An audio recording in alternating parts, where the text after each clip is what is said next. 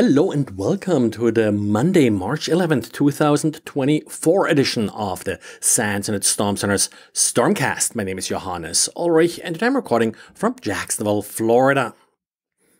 So today I want to start with WordPress. I usually kind of ignore WordPress. There are always numerous vulnerabilities in WordPress, extensions and such, so kind of got tired of it and don't really mention them anymore here in the podcast, but there's something new going on with WordPress that I think is worth mentioning, and that's attackers deploying JavaScript on compromised websites that are then being used to trick clients into brute forcing passwords against other third-party WordPress websites. WordPress has an API to log in. There's nothing really wrong about this. That's very common. But typically, you have same origin policy that prevents JavaScript being loaded from a third party from actually abusing these APIs. JavaScript can still send a simple request to the third party, but JavaScript is then prevented from actually parsing the response. So you could do theoretically sort of the brute forcing, but there would be no good way for an attacker to figure out whether or not the password is actually correct, unless you add a specific header to the API, access control allow origin asterisk, that will allow third parties to actually then parse the response coming back from the API. Now, I tried to figure out what's a default setting here in WordPress and immediately came across a Stack Overflow article that says, hey, if you're having a problem with JavaScript accessing your WordPress API, this is the header that you need to add, access control allow origin asterisk. So basically, it looks like there's a widespread recommendation to deploy this insecure configuration. Well, make sure you have done that correctly. Make sure you list carefully which origins you allow JavaScript from. Other than that, yes, JavaScript from a third-party website could be used to brute force your accounts.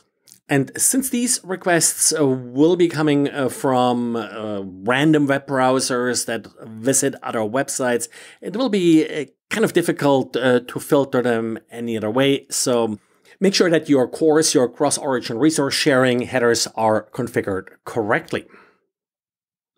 But, well, that's not the only vulnerability we have to talk about. Next, we do have a Cisco Secure Client vulnerability. That's their VPN client.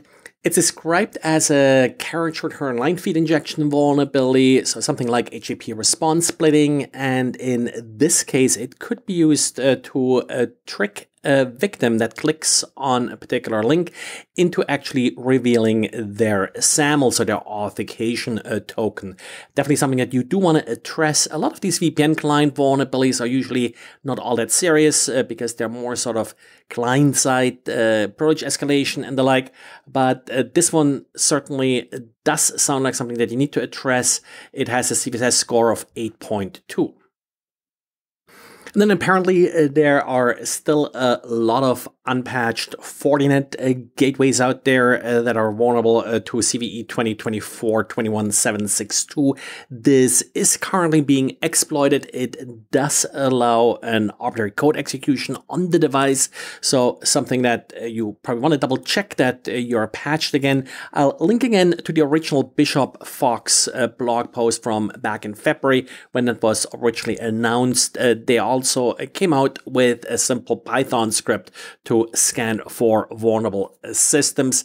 I'm always hesitant to quote any of the sort of vulnerable systems out there numbers, given all the honeypots and such, but looks like the number is substantial and definitely something that needs to be addressed.